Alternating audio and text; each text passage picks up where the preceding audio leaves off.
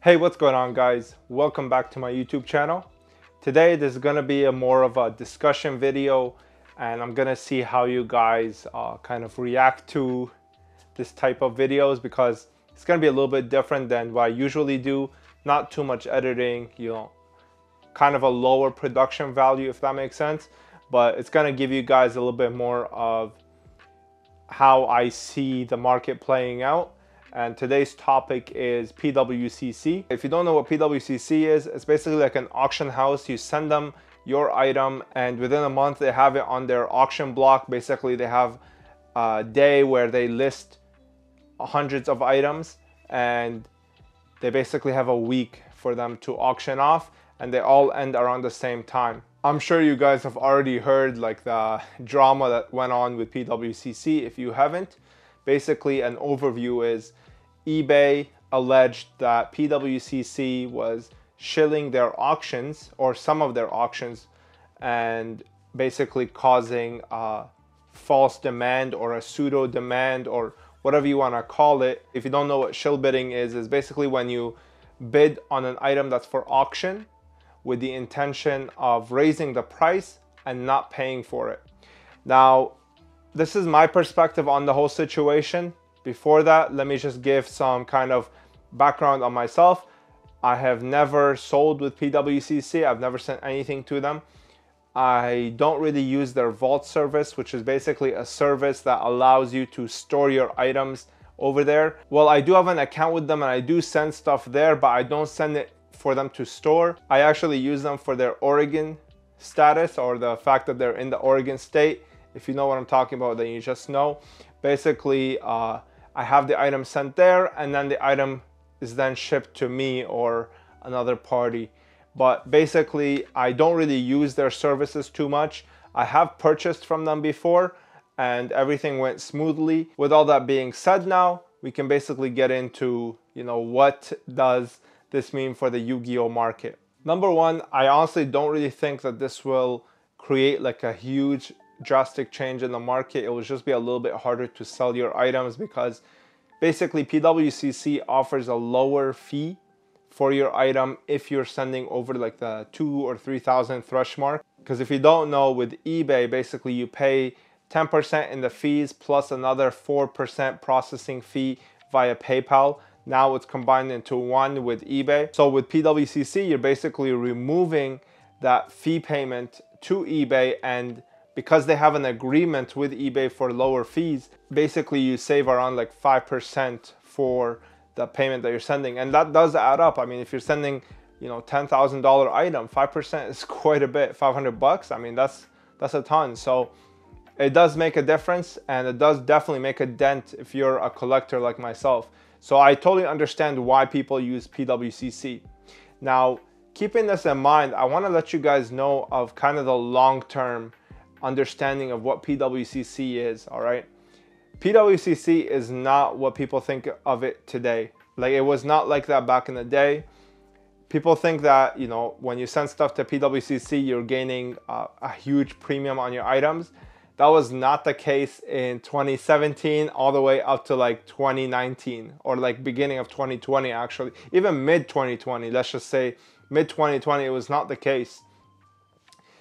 Usually when you're sending to PWCC, it's basically you just want to sell the thing and you can't wait to get the actual premium price of buy it now or best offer.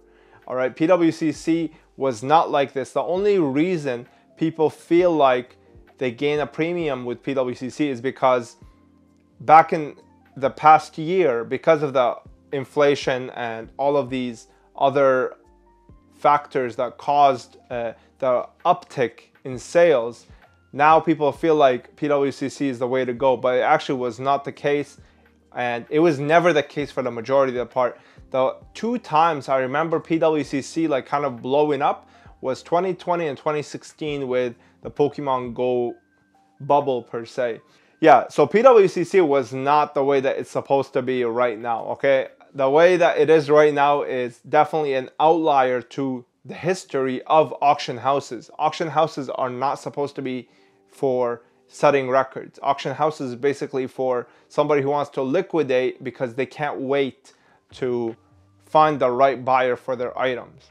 All right, so usually like between 2017 and 2020 or early 2020, honestly, like people who are trying to hunt deals, they were waiting for the PWCC auction block. So that's definitely a perspective that you guys should keep in mind when assessing the situation. When we're talking about this issue, we have to be able to look at the incentives for these companies doing something versus not doing something. And in this case, it's shill bidding. What is the incentive for PWCC to shill bid? The number one incentive that they have is brand building. Basically, they build a brand that, you know, most people think is they are the way to get the premium pricing for their items. I don't believe that's the case. I never thought that that was the case, but you know, I know that illusion is there in the community right now, but that aside, they do have that brand building. People start to think that, you know, if I want to get premium, I go with PWCC. Number two, another incentive that they might get is the money, right? Like it's a money incentive. If you raise the price of the items, you gain more fees from the consignee. And because of this, you gain more money. So those are the two main reasons why PWCC would shill. And those are very two short-term reasons, okay? Like building the brand image, that goes away. You can't shill forever. You know, you're not gonna have enough interest. So let's just say, for example, Blue Eyes White Dragon is not worth what it's worth. It's not worth 50K or whatever it is. Let's just say that that's the case. You can't keep shilling over and over again because there's not gonna be enough buyers that want to pay the 50K. You can elude the market for a little bit, right? But you can't elude it in the long term. Eventually, you're gonna run out of people who are willing to pay 50 grand for the Blue Eyes White Dragon, right?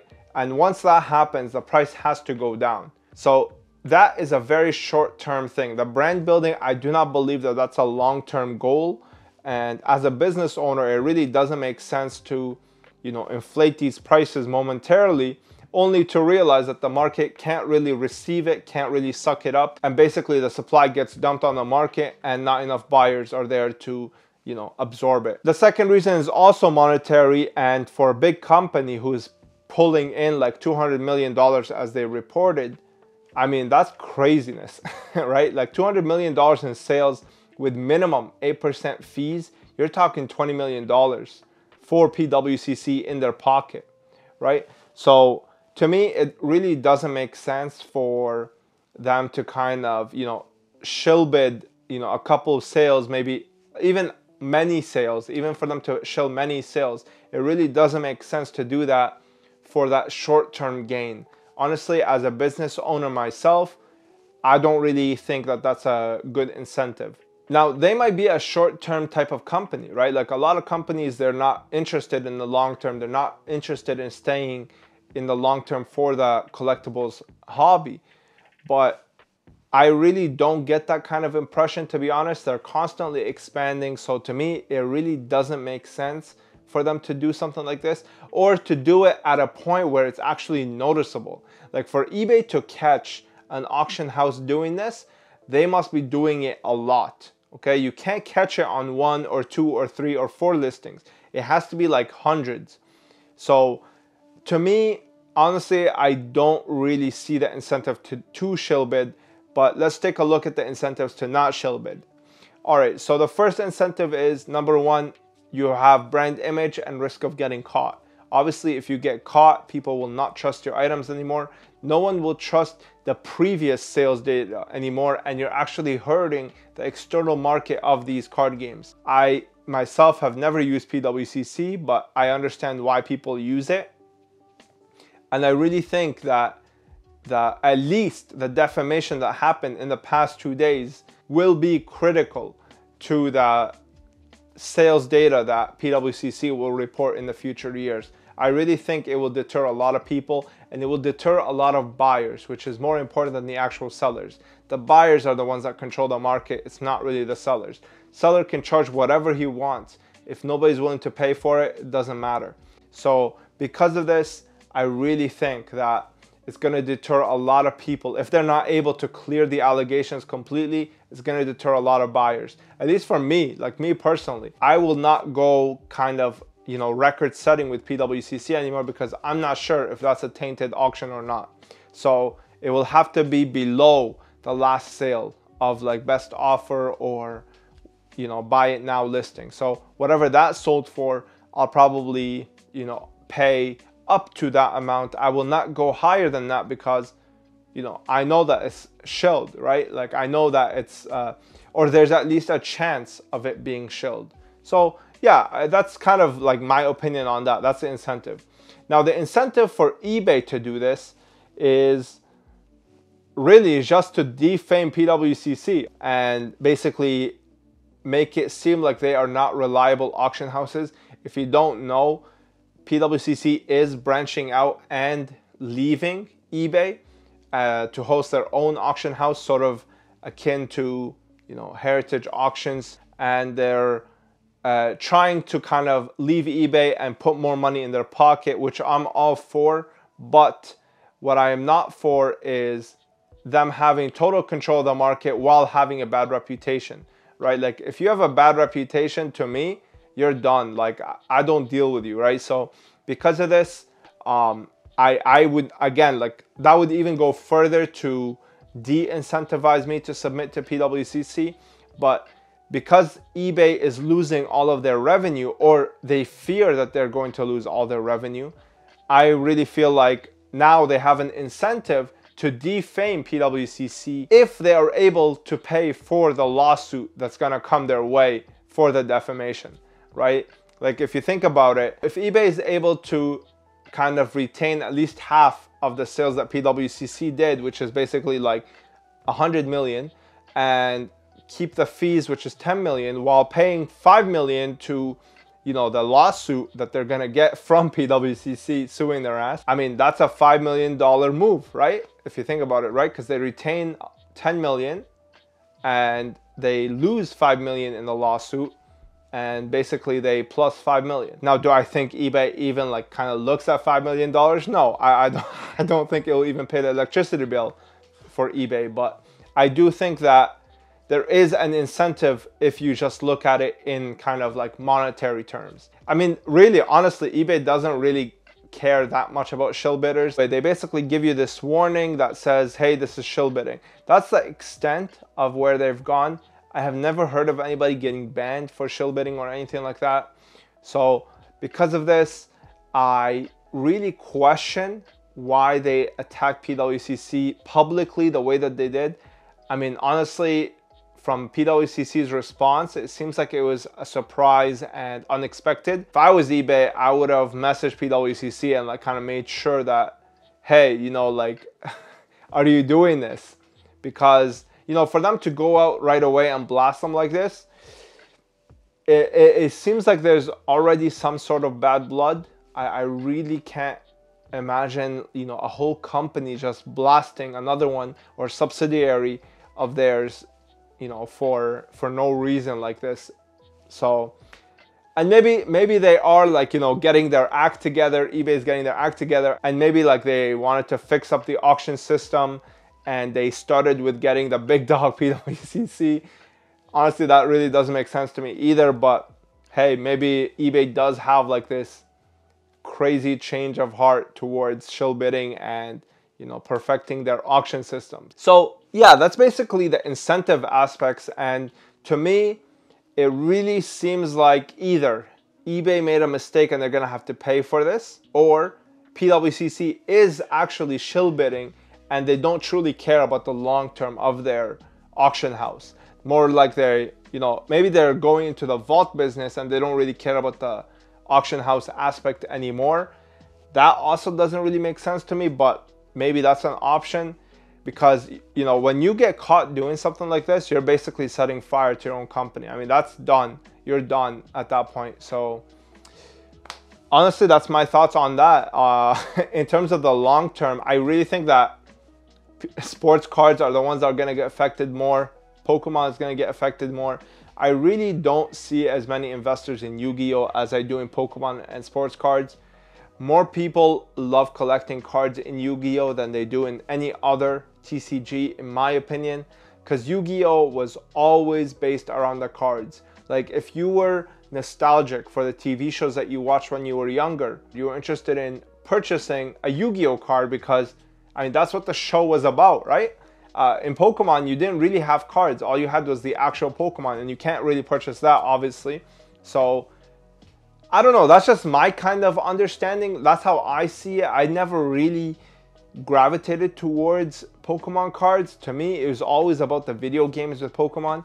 I played the hell out of every Pokemon game that ever came out. So, to me, that's what Pokemon was about. And sports cards, don't get me started on that. I mean, that's like the biggest pumping up I've ever seen. But in Yu-Gi-Oh, I truly feel like people wanted to collect the cards. You look at Japan, for example, there are true rare hunters, right? Like there's people that truly hunt rare cards in Japan, in Germany, in the United States. So in Yu-Gi-Oh, you can't not only just play a great game, but you can collect the nostalgic aspect of the hobby, like from back in the day. Because back in the day, man, when you saw Yugi pick up Dark Magician, that's what you wanted. You wanted to be Yugi, and the way to do that is to have the Dark Magician. And you can, because you own the exact same card. So, I mean, other than a dual disc, like really, what else could you ask for Yu-Gi-Oh? Like maybe hologram monsters, but for the most part, it is the cards. People love the cards, and because of this, I don't see as many speculators / investors in Yu-Gi-Oh as I do in other, you know, card games or CCGs or TCGs or whatever. So yeah, I really don't think the Yu-Gi-Oh market is going to get affected as much. I do expect a dip, but I don't expect it as hard as things like Pokemon and sports cards. I think Yu-Gi-Oh is actually right in the middle. Like there's these high-end TCGs that got super level exposure like sports cards and Pokemon. And then there's ones that got mediocre exposure where, you know, you have to know what Yu-Gi-Oh is to invest in it. It's not like just you watched Logan Paul, you bought, you watched Gary Vee, you bought. You understand? So Yu-Gi-Oh, you have to know what you're looking at. So the exposure for it wasn't as dramatic as things like sports cards and Pokemon. But also, there's not as much speculation in Yu-Gi-Oh like other card games that are below it, like, you know, Digimon, Vanguard, or whatever. So I think Yu-Gi-Oh hits that sweet spot, and that's why I think it won't dip as hard. Maybe this is just a reaction from me that's like kind of emotional. You know, nobody really knows. I have 2 balls, none of them are crystal. To me, just from looking at the market, looking at my memories, looking at my nostalgia, I don't see the same level of growth that Pokemon and sports cards saw, but I also don't think it's such a scrub and niche item like Digimon and, you know, Dragon Ball Super or whatever it is. You understand? So I just think Yu-Gi-Oh is in that sweet spot, and because of this, that's why I like it. That's why I feel confident, you know, putting this much money into it, because I really don't see the same level of hype that Pokemon and sports cards got. I really don't see it. So yeah, that's my thoughts on that. PWCC, we're gonna have to see what turns out from this. And if you want me to keep making kind of discussion videos like this, definitely hit me up in the comments below. Let me know what you guys think of what I said. Do you think I'm right? Do you think I'm out of my mind? And we'll go from there. Thanks for watching, guys. Hopefully you enjoyed. Peace.